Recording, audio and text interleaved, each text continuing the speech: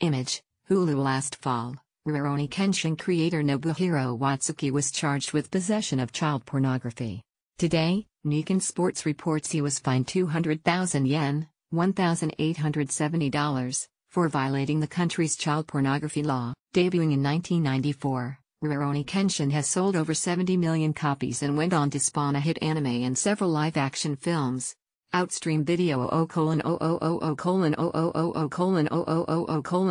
Advertisement Kotaku previously reported that investigators discovered several DVDs that showed nude under 15-year-old girls at Watsuki's Tokyo office. Similar DVDs were also reportedly found at his house. Watsuki was quoted as telling authorities, "I liked girls from the upper grades of elementary school to around the second year of junior high school." Kotaku East is your slice of Asian internet culture, bringing you the latest talking points from Japan, Korea, China and beyond. Tune in every morning from 4 a.m. to 8 a.m.